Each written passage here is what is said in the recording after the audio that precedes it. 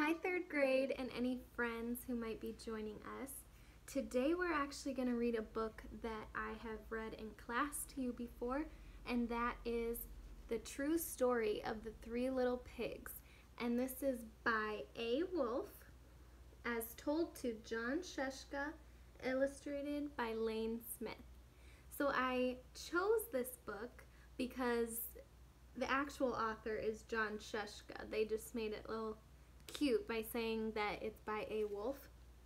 But there is a BrainPOP video on BrainPOP Jr. about Jon Scieszka, and it actually mentions our book. So I thought that would be cool if you wanted to hear me read it and then also be able to watch the BrainPOP Jr. video. So let's get started. Everybody knows the story of the three little pigs, or at least they think they do. But I'll let you in on a little secret. Nobody knows the real story because nobody has ever heard my side of the story. I'm the wolf, Alexander T. Wolf. You can call me Al. I don't know how this whole big bad wolf thing got started, but it's all wrong. Maybe it's because of our diet. Hey, it's not my fault wolves eat cute little animals like bunnies and sheep and pigs. That's just the way we are. If cheeseburgers were cute, folks would probably think you were big and bad too.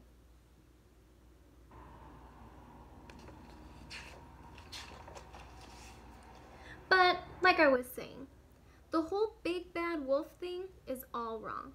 The real story is about a sneeze and a cup of sugar. This is the real story.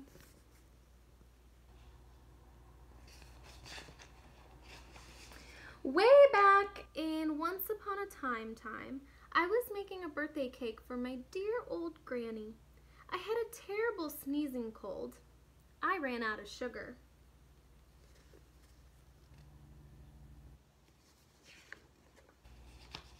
So I walked down the street to ask my neighbor for a cup of sugar. Now, this neighbor was a pig, and he wasn't too bright either. He had built his whole house out of straw. Can you believe it? I mean, who in his right mind would build a house of straw?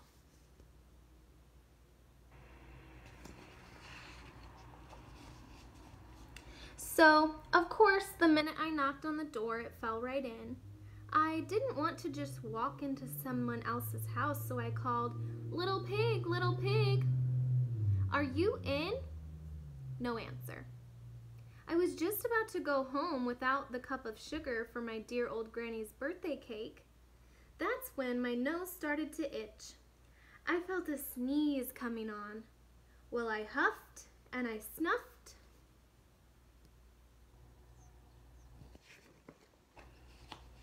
And I sneezed a great sneeze. Achoo! And you know what? That whole darn straw house fell down, and right in the middle of the pile of straw was the first little pig, dead as a doornail. He had been home the whole time. It seemed like a shame to leave a perfectly good ham dinner lying there in the straw, so I ate it up.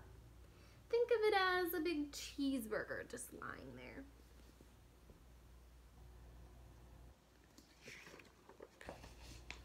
I was feeling a little better, but I still didn't have my cup of sugar, so I went to the next neighbor's house. This neighbor was the first little pig's brother. He was a little smarter, but not much. He had built his house of sticks. I rang the bell on the stick house. Nobody answered. I called, "Mr. Pig, Mr. Pig, are you in?" He yelled back, "Go away, wolf, you can't come in. I'm shaving the hairs on my chinny chin chin."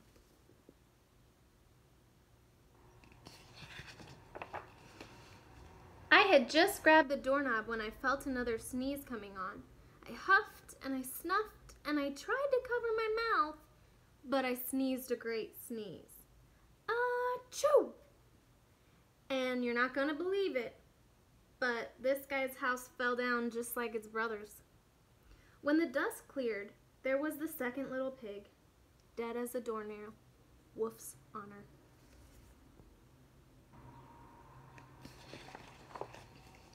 Now, you know, food will spoil if you just leave it out in the open. So I did the only thing there was to do. I had dinner again. Think of it as a second helping. I was getting awfully full, but my cold was feeling a little better. And I still didn't have that cup of sugar for my dear old granny's birthday cake. So I went to the next house. This guy was the first and second little pig's brother. He must have been the brains of the family. He had built his house of bricks. I knocked on the brick house. No answer. I called, "Mr. Pig, Mr. Pig, are you in?" And do you know what that rude little porker answered? "Get out of here, wolf, don't bother me again."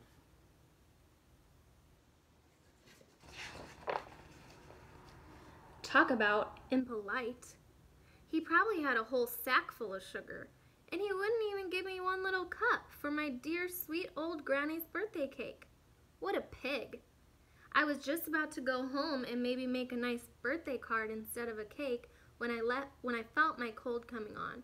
I huffed and I snuffed and I sneezed once again. Then the third little pig yelled, "And your old granny can sit on a pin."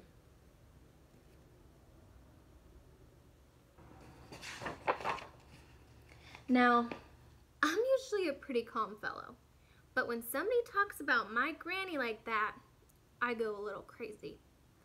When the cops drove up, of course I was trying to break down this pig's door, and the whole time I was huffing and puffing and sneezing and making a real scene.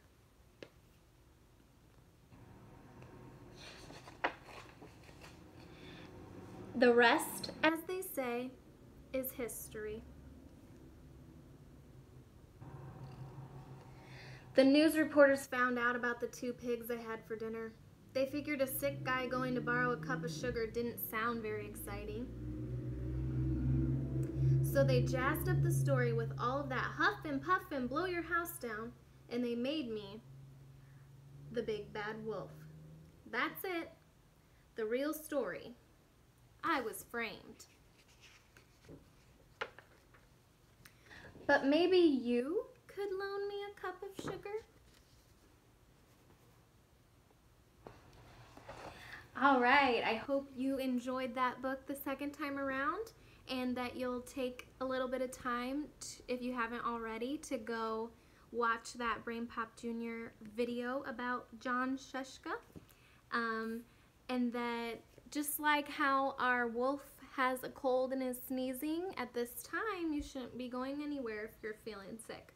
So I hope, though, that you are staying healthy and that you're staying happy and that you're really trying to work hard still with school. I know it's pretty difficult in the time that we're in, but I'm so proud of you and all that you're doing to keep learning, and I can't wait until we are back in the classroom together again. I think that is going to be so much fun.